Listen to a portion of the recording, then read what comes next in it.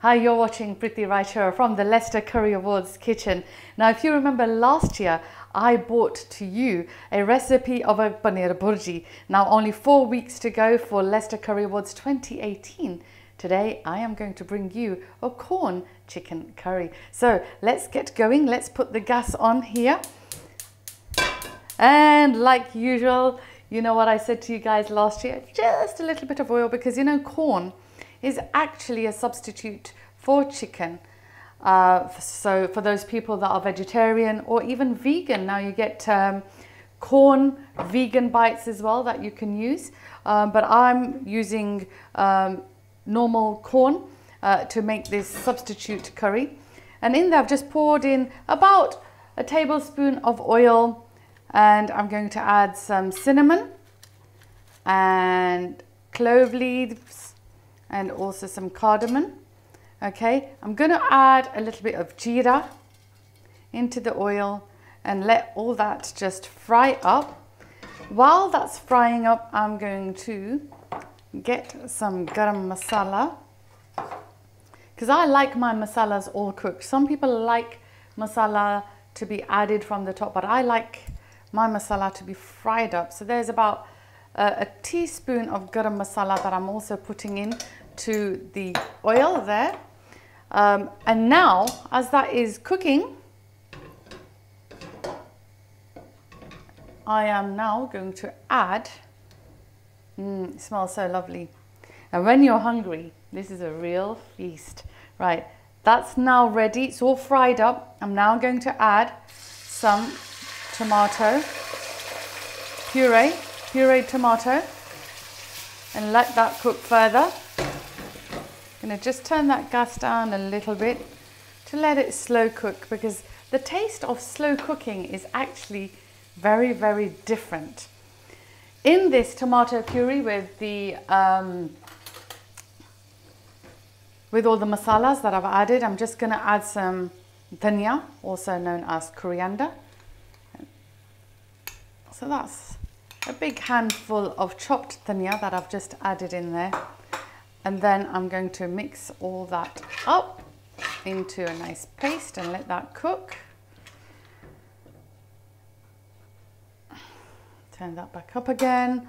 And now I'm going to add all the other masala. So I'm going to add a little bit of turmeric powder, which is also known as haldi, and some jeera powder or dhana jeeru, and of course a little bit of chili powder. Chili powder, of course, is one of those things that you add according to taste. If you like it chili, you can add more. You can actually add fresh green chilies as well. It very much depends on what you fancy. Now that's bubbling away, as you can see. And in that now, I'm going to add the Quorn chicken pieces. Now, these were frozen and I kept them out this morning, so they're all nicely defrosted, and I'm just going to add them all in to the wok, and then I'm going to give it all a nice stir. Did you see? That preparation didn't take long, did it? Okay, so I'm going to give that a mix. Here's some water that I boiled up earlier. Going to add that in. And I'm now going to let that cook. While that is actually cooking, I'm going to add from my special spoon. I'm going to just turn that on. I've got a special spoon here just to fry up spices. And here, what I'm going to do is I'm going to add on my special fry spoon, I'm going to add a little bit of oil in there. Okay, just a tiny bit, just enough for the burnt garlic taste that I like. Now you can use fresh garlic and ginger. I do like the taste of ginger, but I'm not going to use ginger in this because I like the Quorn chicken curry to be more garlicky. So I'm going to avoid using the ginger, but you can add ginger. I'm going to just heat the oil in my special spoon. And this isn't fresh garlic. Of course, you can use fresh garlic, but this is dry garlic that you can get from most supermarkets. And I'm just going to add like about a teaspoon of that garlic. Now, the smell of burnt garlic is absolutely awesome.